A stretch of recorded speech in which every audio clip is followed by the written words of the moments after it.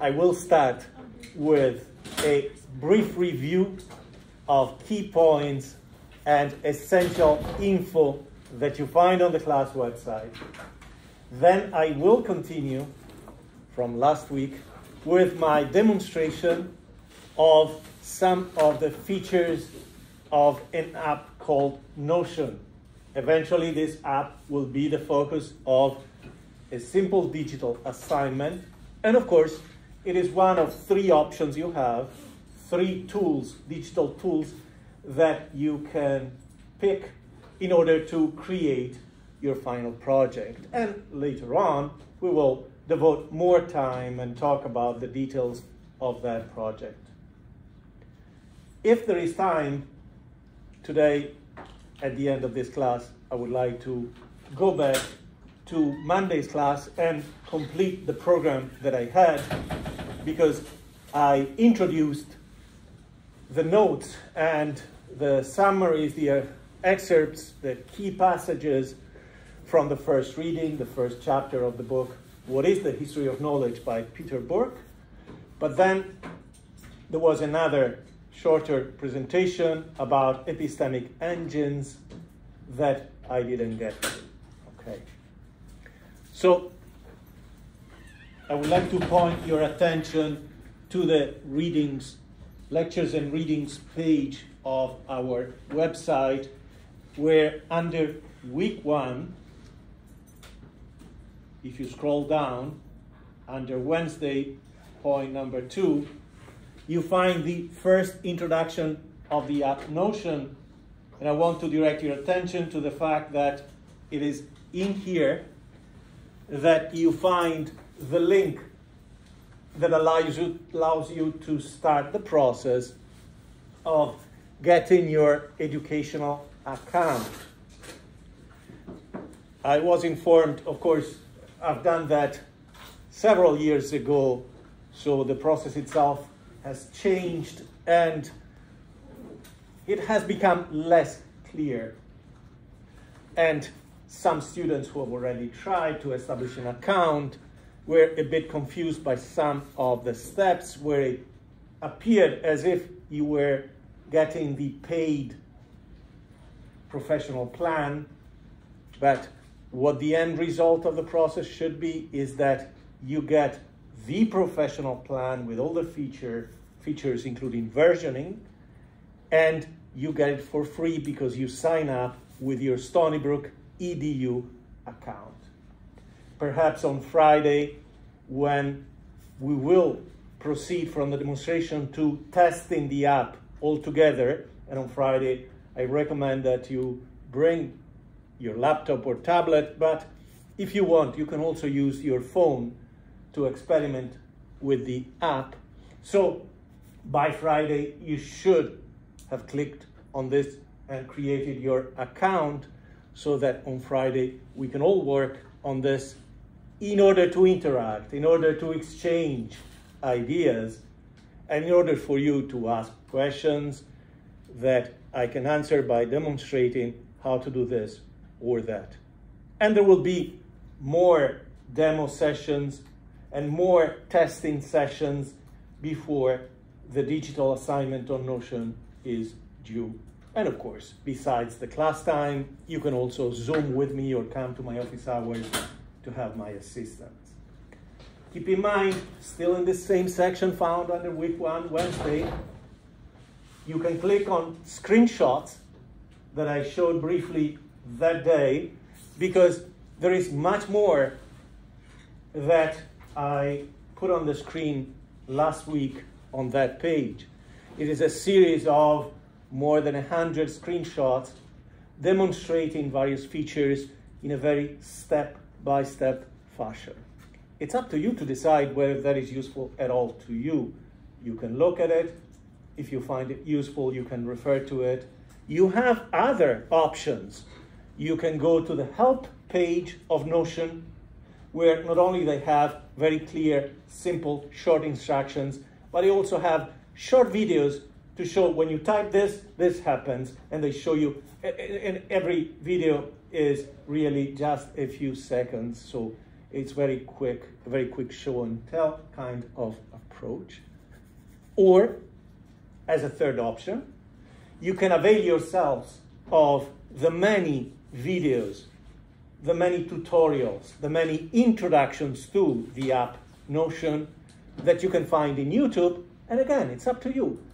See who among the YouTubers who talk about Notion fits your learning style, whom you react to in a more positive way, and follow this person. Make sure, of course, that whatever material you find is up to date, which can be interpreted loosely to mean anything from 2019 on should be fine, meaning things have not changed, some things have been added, but the basics have remained the same. Finally, I want to show you that inside the section called Materials, I finally added a video and more videos of last week's classes and Monday's class. Today's class will be added later. Right now, all I did last night for this class was, if you go under Friday, you find an embedded YouTube video. Of course, you can watch it from the browser, from this page, by clicking the play button, or you can click on Watch on YouTube. Keep in mind that these videos are unlisted. You can find them using Google. You can find them using the search feature of YouTube. You need to have the link. You need to start from this page. And depending on the class, I might cut out. That's why it takes a little bit of time for me. The end result is much better than Eco 360. I tried it. The resolution is not high definition. And the camera angle, the ways you can maneuver the camera over there are insufficient really to cover the positions that I keep. They're just ideal for a professor who never leaves the podium with the screen of the computer. What I've done for this particular video in terms of editing, besides cutting out the initial, the minutes before I started or after I finished, was, in this case, if you remember on Friday, we watched 2 videos. I cut out most of those videos for copyright reasons. I just left the beginning. But of course, those YouTube videos with Ali Abdal and Thomas Frank talking about Notion and how powerful, impressive Notion is, those 2 videos are linked in the lectures and readings page under week 1, Friday, so you can find them. If you missed that class, you watch this video, but then you also look at the class notes, the lesson plans, and you find the links to the videos, and you watch at least the first 5-10 minutes of those videos, more if you want to. Okay, so more videos will be added soon to cover all the classes with the exception of the first one. I didn't set up my iPad for the first class because I trusted Eco 360 to do a better job, and it didn't, in fact.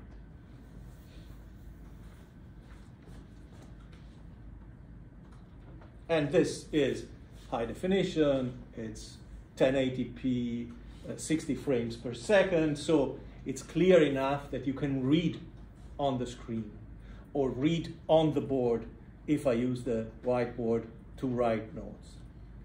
And you can quickly scroll, go up and down.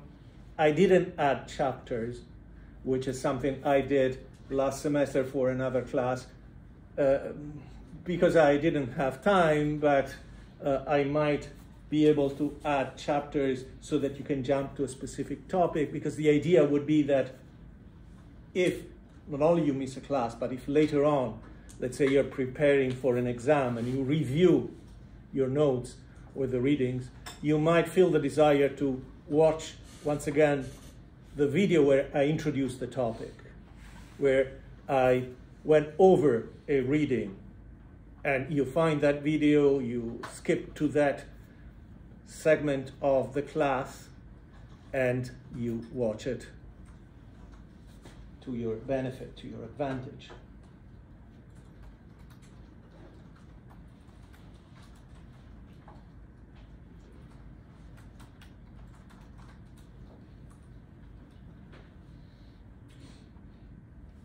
This is week 2, and again, we just did knowledges and their histories on Monday, and this is the program for today.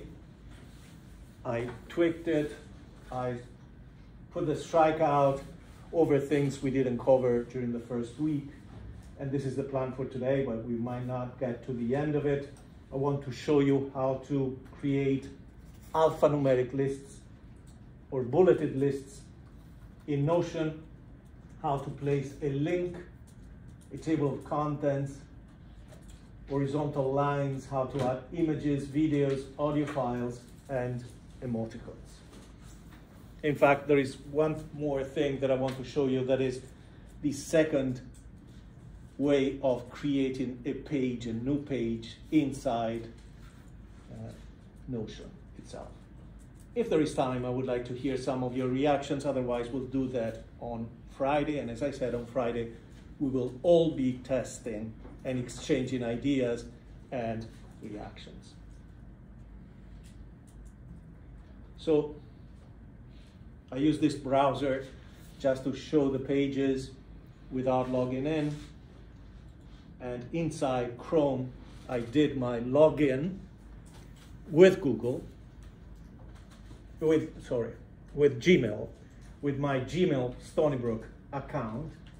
And this, on the sidebar, you see all the various pages or groups of pages that I keep. Some of them refer to other courses, such as CCS 325, or my work-related activities. GLI is the name of the program in Globalization Studies for which I'm the undergraduate program director, etc., etc. If you remember, in order to start our demonstration, we simply used the button at the end of the sidebar, where I hope you can see that there is a plus and new page.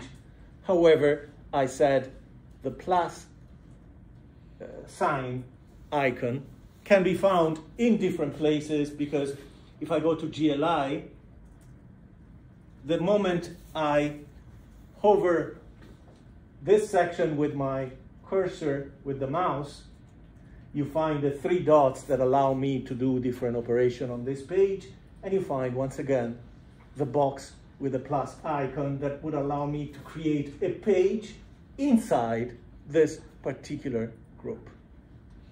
And that can be done at different level.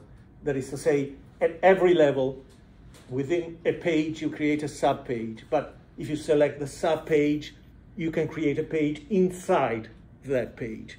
And in fact, we will see later on next week that at any level, from the highest to the lowest, you can create a special kind of page, which used to be called a table. And now the terminology inside the company has switched. Sometimes they call it a table, sometimes they call it a database, because that is what it is. You can have a subpage which has a table, and you've seen that in the video by Thomas Frank. And within that table, every row can house a different page, and every column can include properties for that page, such as created by, created when, modified by, if you have a team, or tags associated semantically with the contents of that page, or with the process, the work process associated with that page, as you saw Thomas Frank doing, whereby I can say these are the processes, the works, the tasks, the projects that I'm working on.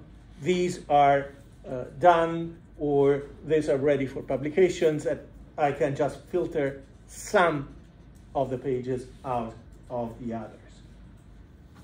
I will, for now, eliminate the sidebar from view, I will close the sidebar from here so that we can have a better view of this test page.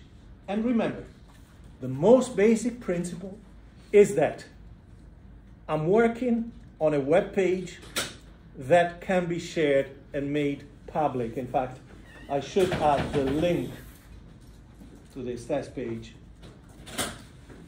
And the greatest advantage to using digital tools such as the app notion is that it is the simplest approach to posting information or sharing information with everyone through the internet, or with a single person, or with a group of people. And what is easy about this is that I don't have to switch from this view to an editing mode as I have to do with Blackboard, or I have to do with HTML editor.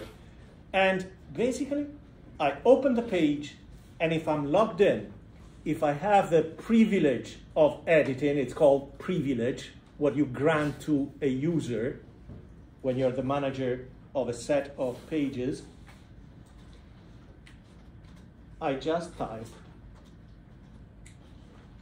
And what I type, within sometimes less than a second, at most within a few seconds, appears on the screen of whoever is watching this page. Okay, so this is the easiest way to add content that can be shared. Because the idea is that a knowledge-based project in any kind of professional field will entail some kind of collaboration, whether you need to show the results of your work to your supervisor only, or whether you have a team working on the same project with different pages, different tasks assigned to each, and the others need to see or get content, get information out of the pages that you create. What we saw last week is that besides just writing blocks of text, as you would do normally in any editor, you can apply formatting to the text. And you can do that basically in two ways. One is just to write something, then select what you wrote, and whenever you select something inside the program, then you have a movable toolbar with all the basic aspects of formatting and adding content. So we can look at the options that we have. This part of the section is the simplest to understand, right? In here, you have B for bold, as the pop-up shows you, and the pop-up also shows you that you have an alternative that I mentioned before, two options. One is select and apply a command. The other is select and, or type and, issue a command with the keyboard.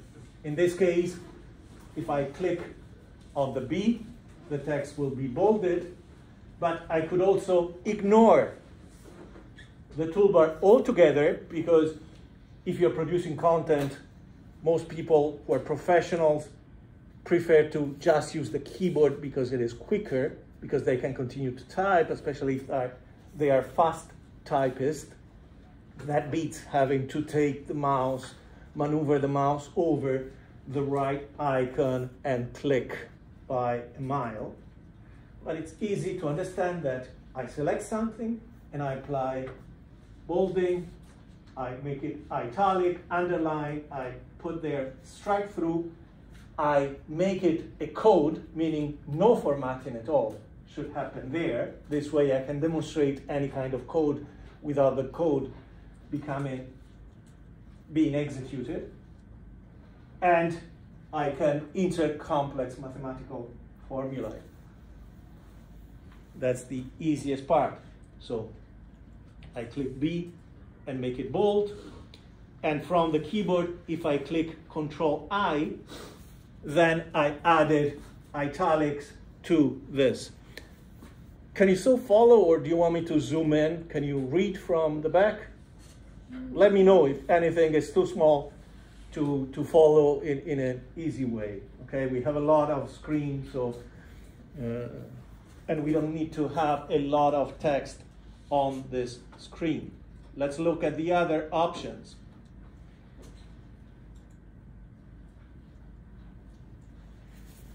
If I click on link after I select a text, I can add a link and make it associated with that word, and the word will be clickable.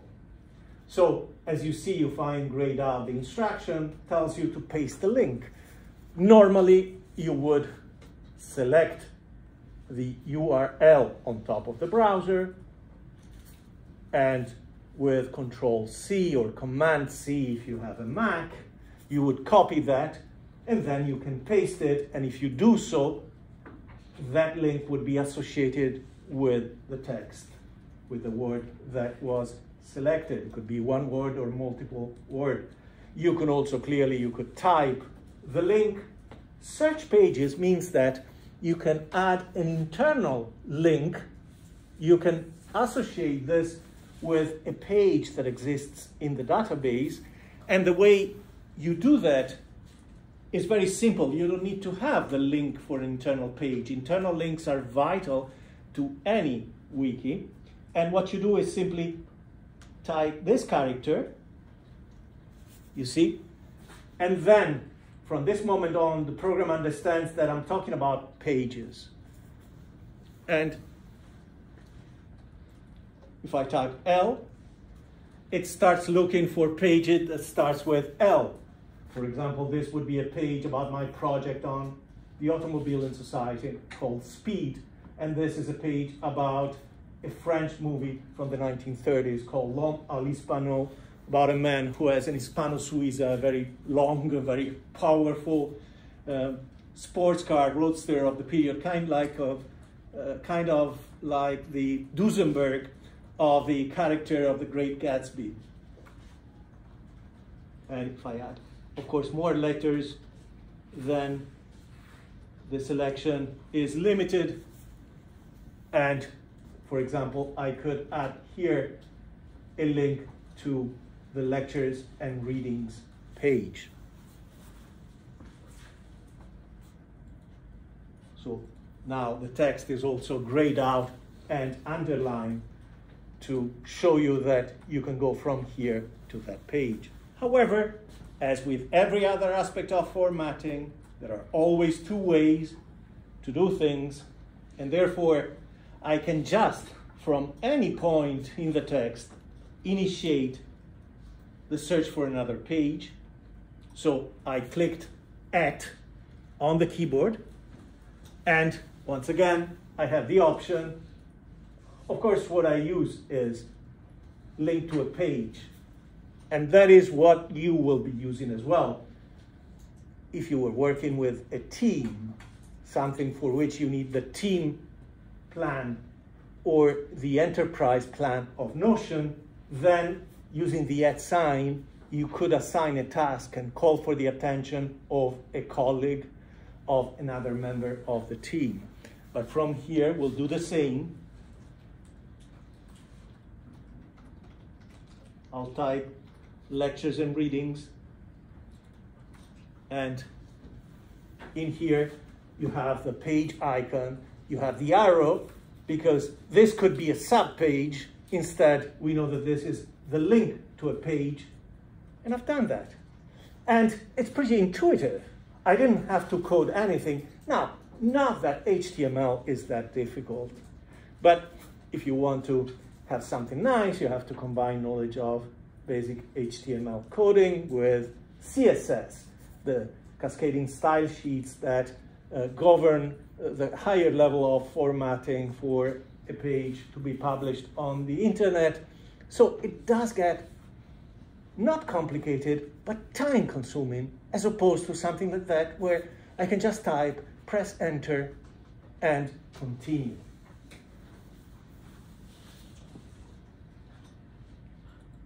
Let's go back to the process of selecting and looking at this. Let's go from there to the comment, because that is also quite easy to understand. It is a key feature of any form of collaboration, not only to be able to share information and other kinds of knowledge-related content, you also want to be able to comment on each other's work or to add annotations that will not be included in the final project, but will be essential during the process of production, during the process, during the time when the project is being elaborated by an individual or a team. So if I select comment, then you can see that I have my picture, the picture that identifies me, and I can add a comment. I can attach a file here, if necessary, for the resolution of this comment or this issue, if there is a discussion. And of course, I have the @ symbol, because in this comment, instead of leaving a generic comment for whomever comes to the page, I can say, @John Smith, please look at this paragraph and add the data that you collected about the smartphone market in Asia, right? Whatever. So in here, I will just write, this is a comment. And at this point, I have a different kind of highlight signaling that this was a comment. And I have the balloon here with 1 because this comment has not been replied to by anyone else. And of course, I can always act on this or that to show the comment, add another comment. This is my reply.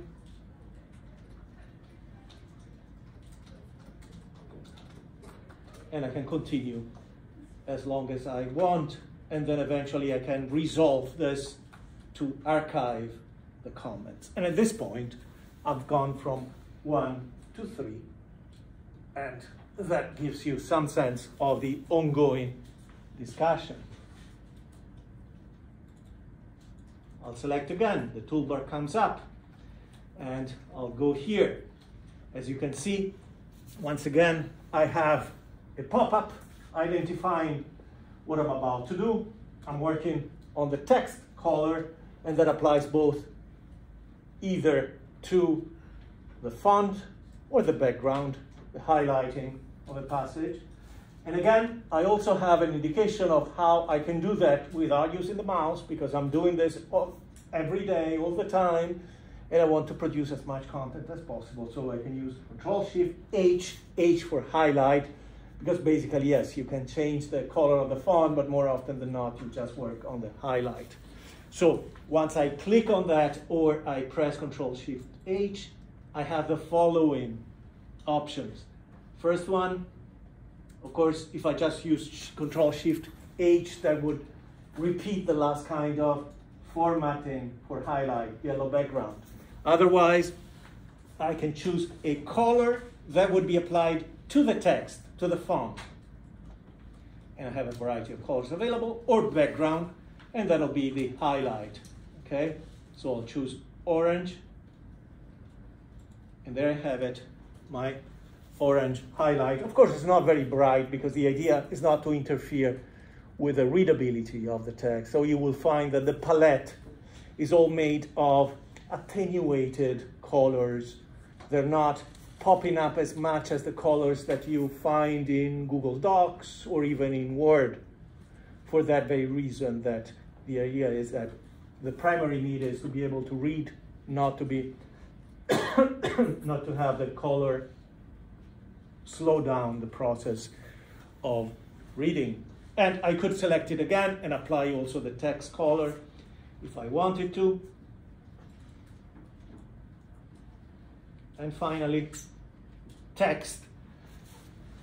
I left that for last because it is a bit more ambiguous. But in fact, the pop-up tells you what this is about. And it's the turn into instruction, which usually apply to an entire block, not really a single word. And again, the first one is the current option text, but you can turn this into a heading of a level 1, 2, or 3. You could turn this into a different page, a to-do list, a bulleted list, etc. As I said, usually you do that differently, not by selection, unless you want to select multiple blocks of text. Otherwise, you go next and see what happens when I move the mouse next to a block of text. I have two things happening. I have a plus, which means that I can add blank space, right? Because I develop a text, and the idea is that it's a free-flowing app. It's not the usual process to start the text from the beginning and end with the end. I do hope and pray that you don't start your papers with the first paragraph. No one writes the first paragraph until the work is done. At most, you can have a few notes, but you don't start any kind of intellectual text with the first paragraph and get to the end. Because the first paragraph would be written when you still have a superficial idea of what the whole text is, and the first paragraph instead should be the proper introduction to something that was already completed. And so, imagining that I start writing a text or a document from the best idea, the core idea, then I go to multiple places to add stuff. And whenever I want to add something, I press plus to create a line. And from there, I can create more and more. The next thing are these 6 dots. And you see the pop-up. It says drag to move, click to open menu. So I can drag this here, right? I can also, as you saw, put it next to another text. And I'm doing this just by using my mouse. In HTML, I would have to program the alignment, the spatial interaction between 2 blocks in my page. In here, I do it like a baby would be able to, right? And not only I put it next to it, but then I can decide, you see, there it is. I can decide this should be closer, right? The other thing, I select again, and let me show you, adding a block of text would do this, okay? And I just specify I want to write something else there. Of course, if I'm anywhere, I can also type enter and add text. But the other thing, I'm here on top of the 6 dots, and I click instead of dragging, and I have the following options. And I can filter some of the actions out, but they're not that many. I can delete this block. I can duplicate the block. And duplicating can be especially useful if you sync 2 blocks in different pages, so that if you need to have the same kind of information, standard template information repeated throughout a series of pages, you don't have to go back later on and open 150 pages and change the disclaimer. You've duplicated the disclaimer because you know that that will appear by law, by policy, everywhere. And if it is synced, you modify it once, and it gets modified wherever it appears. And what you need usually is turn into, and we'll click in here. In fact, you don't need to click. It appears as soon as you move. And again, you can turn this into a list, into code, into a quote, call out, etc., etc. An equation. You find the repetition in here of some of the options of the toolbar. Okay, so let's make it a toggle list. Okay, what does this mean? You see that I have this triangle here. At this point, I can add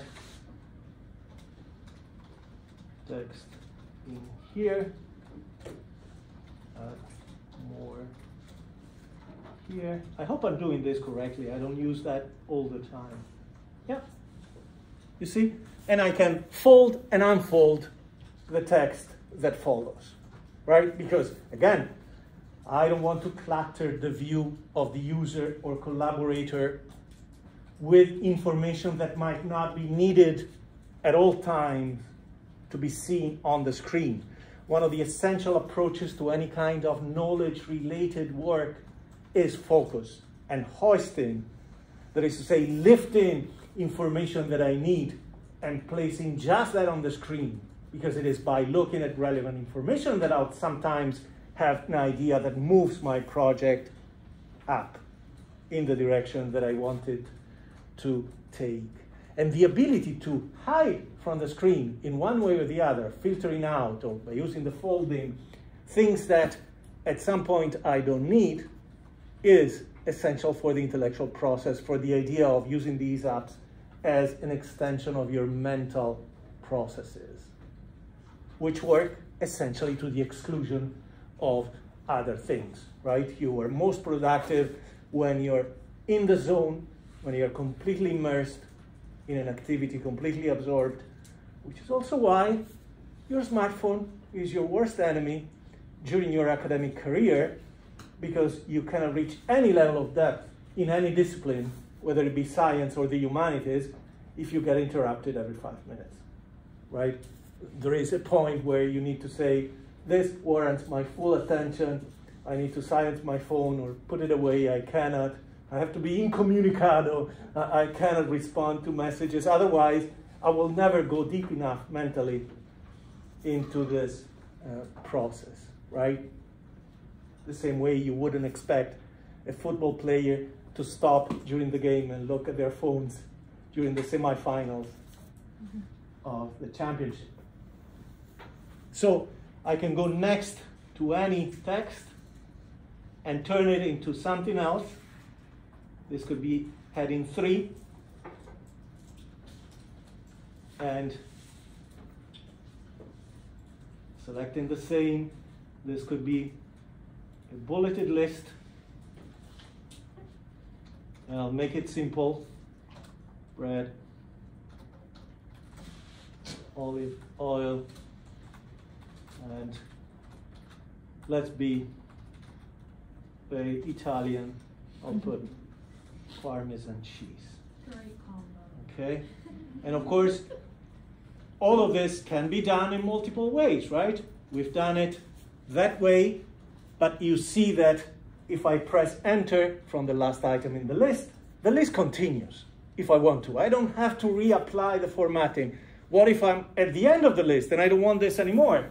I just press enter a second time, and you see that goes back to the normal text. And also, most people would not use those things, but use just the keyboard. How do you create a bulleted list? Type in, you press the hyphen button, and look, the first time I do it, you see the hyphen here? In order for something to be recognized as a code at the beginning of a line, only at the beginning of a line, I need to add a space. So I press the space bar, there it is. Instead of producing a space, I haven't inserted a space at all. By adding the hyphen and then pressing the space bar, I have this as an item of this list, and I'll add flour for pizza. And if I go down and then I want to add some other kind of information that belongs to this level of the list, instead of starting here, I will press tab, and there it goes. I have a sub-level, right? And I'll write, must be 00 flour. That's the Italian way to making pizza. You cannot use any flour, has to be particularly refined, and it's called 00 or 00 flower. Okay, and of course I can add more level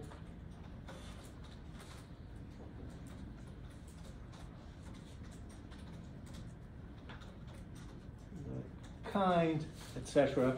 And once I go down and I want to exit the table, I continue to press enter until I get to the beginning of, sorry, no, in this case I have to use backspace to go back, a combination of backspace and enter to go back to the beginning of the line. Since we're talking about tables, how do I write a table with numbers? I just put a number at the beginning of the line, and this time instead of a space I have to put a dot next to it. Then I press space, and you see how it moved inside, and I have in gray the word list, meaning this is what you're doing. Okay, and so we'll write here a list of Italian soccer teams.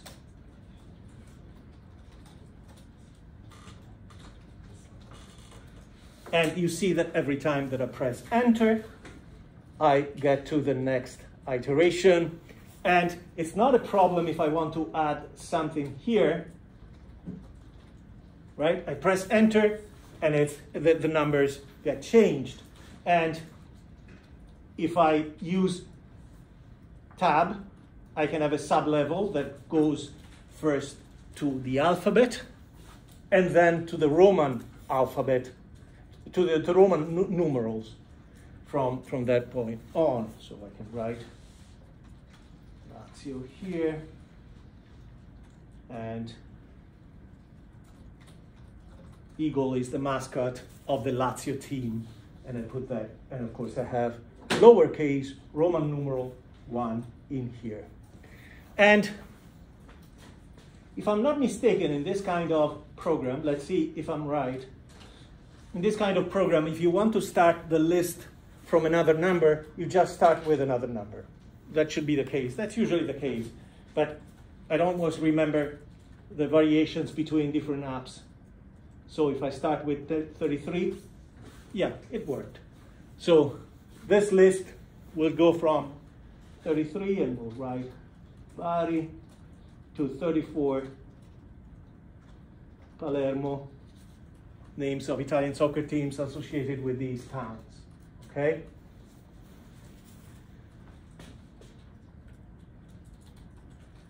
Again, I can go down and create more space if I want to. If I want to introduce a line, you see I press hyphen, and you know that if I press hyphen and then a space, it goes to a bullet list, but if I continue with hyphen, eventually, after the third time, it turns into a horizontal line. And of course, the horizontal line is like any other block. I can select it, and I can move it wherever I need it to be. Still talking about typing, typing is the simplest way to add a link. So, of course, I could also just copy a link and add it there, but if I write https://andreafedi.com, and then I press enter or space, you see that this is clickable and will lead to my home page. Of course, I wrote HTTPS because I want to be secure when I navigate. I want to go to the secure version of the website, or the website that will have a certificate, will alert me if the browser will alert me if there is a danger on that particular page, if the page is being hacked. But in the simplest possible way, I can add www.google.com, and that becomes a link. The only disadvantage being that if you do this, if you take this route, you'll be taken to the HTTP version of the page, the not secure version of the page that you've linked in here. And as I said, you can then otherwise just take the link from the browser, from the top of the browser, the URL, and paste it in here, and it will become clickable. The other thing is that it's very simple. If I want to have a link that says Google and takes to Google, one of the simplest way is simply to take the link. So I'll go to Google. Okay, I have my Google page or whatever, wherever I want to be. I select it. Okay, press Control-C to copy that. Go back to my page, select Google, and then Control-V, I paste it into this, and you see, this has become a link. Nothing could be simpler. Virtually no coding is required for things that are essential for the organization of knowledge. Links, internal and external links, are the cornerstone of any structure, any building of knowledge, any process building some knowledge. And as I mentioned, the germ of this idea can be found in the 16th century with the first books having marginal notes, footnotes, tables of contents, tables of subject matters, and so on and so forth, lists of illustrations, tables of illustrations, and then is developed further with the encyclopedias of the 18th century, where within each article you have textual references sending you to other entries of the encyclopedia that are connected. And that idea, of course, blossoms with Wikipedia. The success of Wikipedia is not in the amount of information they have. It's not the fact that they have almost 6 million articles. It's the links that make Wikipedia workable and useful to people. It's all in the links, even though, of course, that also makes Wikipedia kind of chaotic, because the links do not reflect any kind of hierarchy. You can move vertically or horizontally within Wikipedia. You can go from philosophy to Star Wars to lighting a scene to light in mythology. You can travel in all kinds of directions that are entropic. They don't add information, they just explode whatever focus and goal you had. Okay? As I said before, we saw how to create a page just by using the @ sign. I can create a link to a page. However, I want to show you also, how much time I have? About 5 minutes. I want to show you also how I can use the same code to create a new page. Remember that we said you can create the new page from the new page button in the sidebar or from the plus button next to any existing page in the sidebar. But again, everything is done by professionals by typing, because it's much quicker. So I'll write this is a new page.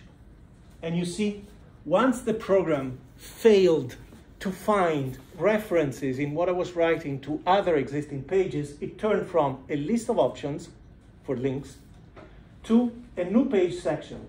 New, this is a new page subpage, or new, this is a new page in, and it would tell me the name of the page. So I select this, okay? And you see you have the same page icon, but this time you don't have the arrow because this is a subpage and it's empty. But if I click on it, I can go here and I have this page. I can create it with an icon or empty, etc. And let's pick an icon and we can change it later. Now, in here, I can add, it is a sub page. In here, I can add a link to let's create a different section. Let's use the number sign to create a go to section, and in here we'll put a link to my test page of CCS 395. And when I go back to this page, right, where I was before, let's find what we had. Oh, you see, now the link to the blank page has changed. The icon has been reproduced. And when I change the title, the change is reflected in the link, no coding required. The more you automate the process, the more you focus on just being productive. In terms of quality, focus, or in terms of quantity, adding contents, expanding the scope of the project, or revising content in any kind of useful way.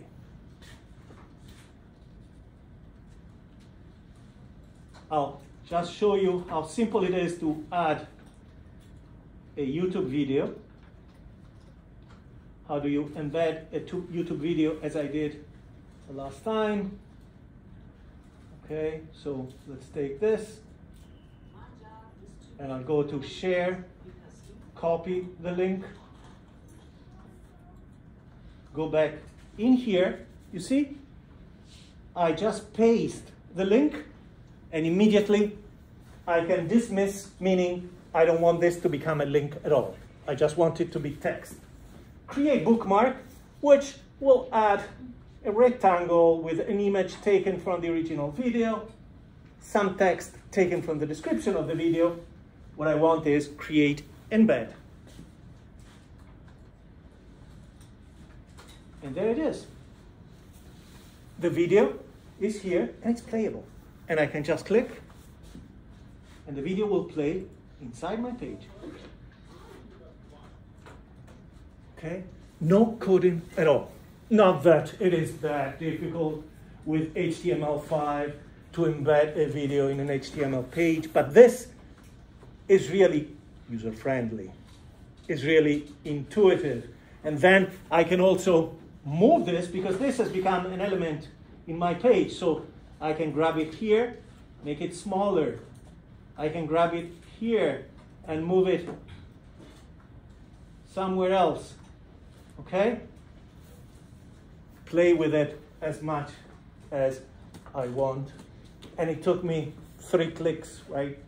Go to a YouTube page, use the keyboard to select the link to the YouTube video, go in here and Control V to paste, and then select embed, create embed video.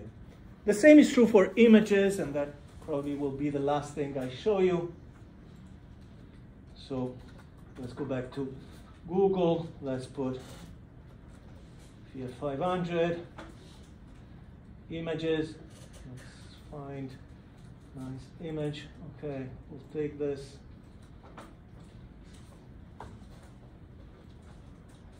Okay, I have 2 Fiat 500s at home. I'll copy the image. You see, I just copied the image with a mouse, and then I'll put it here. I'll just paste it using the keyboard or using the mouse. And then once again, I can make it smaller if I want to, and I can write a caption. Fiat 500 Abarth. Okay? Again, no coding, just the most intuitive process.